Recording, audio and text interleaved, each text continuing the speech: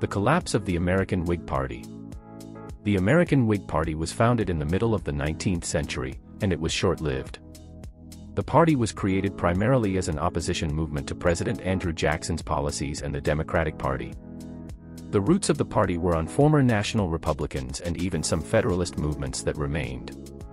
Like Federalists, Whigs were pro-national government and wanted the continuation of a national bank. The party seated 4 presidents but declined and was eventually wiped out.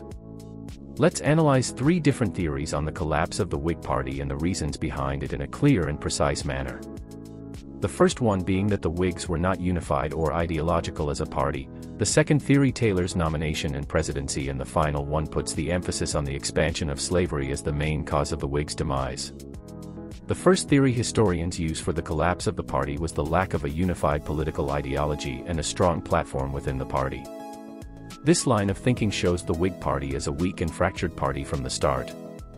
Of all the parties that have existed in the United States, the famous Whig Party was the feeblest in ideas. Gallatin, 1879. Most historians that follow this theory believe the Whig Party to have been a political force lacking a true ideology that united its members. The early historians thought that the Whigs were unimportant and ineffective. The Whigs suffered greatly from factionalism throughout their existence, as well as weak party loyalty that stood in contrast to the strong party discipline that was the hallmark of a tight Democratic Party organization. The Whig Party never was a homogeneous party and was essentially divided into 2 main factions, the Conscience Whigs, based in northern states, and the Cotton Whigs, based in southern states. While the Consciences were noted for their moral opposition to slavery, their Cotton opponents were more conservative, whose close association with the New England textile industry led them to de-emphasize the slavery issue and focus more on economic policies. It was believed for a long time that Whigs were merely elitist businessmen and bankers that formed with the sole purpose to advance their agenda and were in contrast with the Jacksonian ideals of small government and state rights. Voting pattern studies have shown Whig support of banks, limited liability for corporations, prison reform, educational reform, the abolition of capital punishment, and temperance. Although the Whig Party was never a truly anti-slavery party, it obtained the support of free blacks and abolitionists when compared with the radical pro-slavery Democratic Party under Jackson. The Whig Party was so diverse in their platforms and issues they supported that some research uses this argument to justify the division during the 1836 presidential election that cost them a victory. The Whig Party, according to this theory, was spread too thin and failed to have a concrete unifying ideology. Some examples of voting records and archives show that the Whigs were known to vote as a bloc against Democrats in Congress, proving that at some level the party did have some sort of unification, at least in the early stages. In Congress, Whigs were strong supporters of the Second Bank of the United States, high tariffs, distribution of land revenues to the states, relief legislation to mitigate effects of the panics of 1837 and 1839, and federal reapportionment of House seats. This shows that an argument could be made that Whigs had some unification after all. The fall of the Whig Party began with the decision to appoint Southern General Zachary Taylor as a presidential nominee. The Whigs were known for their opposition to the war, and Taylor was a popular and well-known general during the Mexican-American War. It seemed almost ironic for the party to choose Taylor to be the nominee for the election.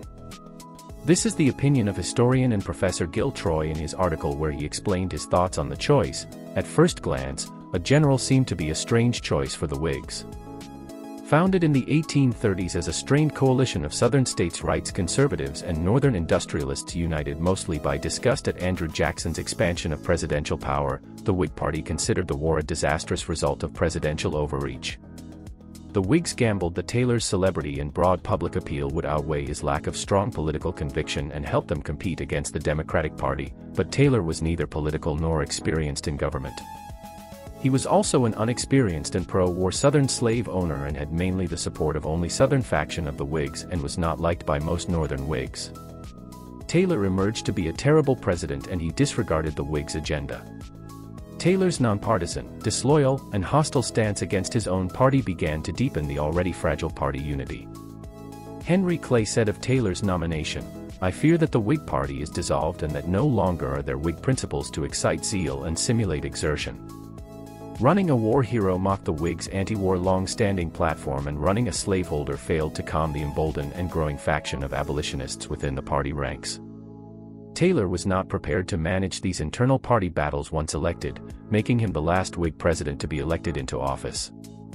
This brings us to the final theory and the most popular one. The Whig Party collapsed because of the expansion of slavery and the political conflicts of the new territories acquired during the Mexican-American War.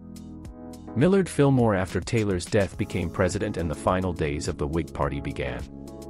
By endorsing the Compromise of 1850, Fillmore believed that he was only putting the interests of national unity over the selfish desires of Northern Whig opponents to slavery. However, his theory was proved wrong, and in fact, his endorsement finalized the fracture of the Whig Party by triggering the exodus of support to other parties, particularly the newly formed Republican Party. The North and South had become so polarized over the slavery issue that the Whigs were no longer able to make a broad national appeal on the basis of unalterable attachment to the Constitution and the Union, like they had before. They no longer had Jackson as a common enemy to rally behind, and they lacked the ability to be a governing party. Suddenly, the main social problem that Whigs were always happy to ignore had become the turning point of the nation's political debate, and Whigs could no longer rally behind economic policies as a platform without being affected.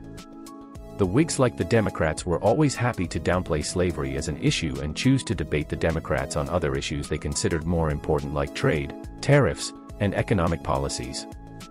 The abolitionist movements in the country as a result had no major representation in politics, being the reason why several parties formed over the few years the Whigs were in power. After the Republican Party attracted Northern Whig voters, the party began the rapid collapse that led it to be crushed in the midterms right after they elected a president into power.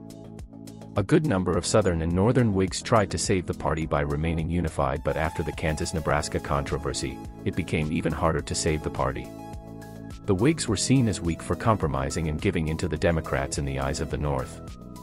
The surge of new political parties like the Republican Party gave voters a different option to cast their vote of anger against the Democratic Party, hence fracturing the Whigs even more and killing them as a party after the midterm elections of 1854, when the party lost the majority of seats in Congress.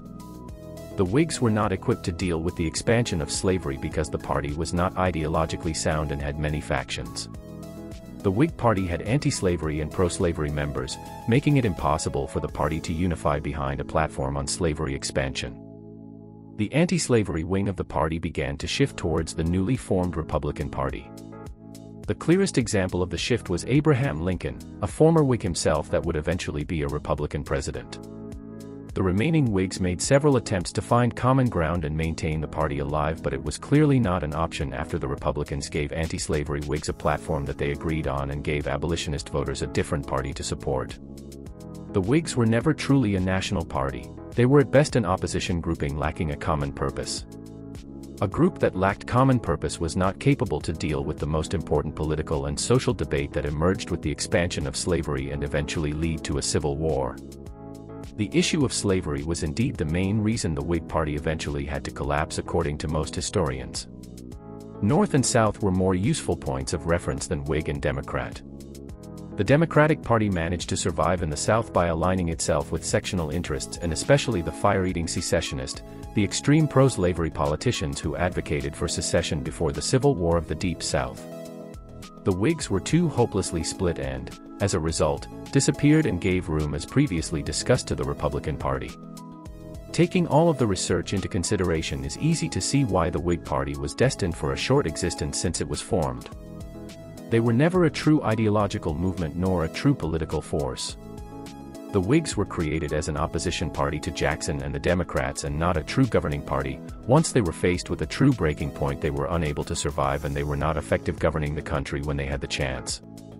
The American Whig Party was indeed a short-lived movement that tried to unify the country at a moment when social divisions were at a boiling point.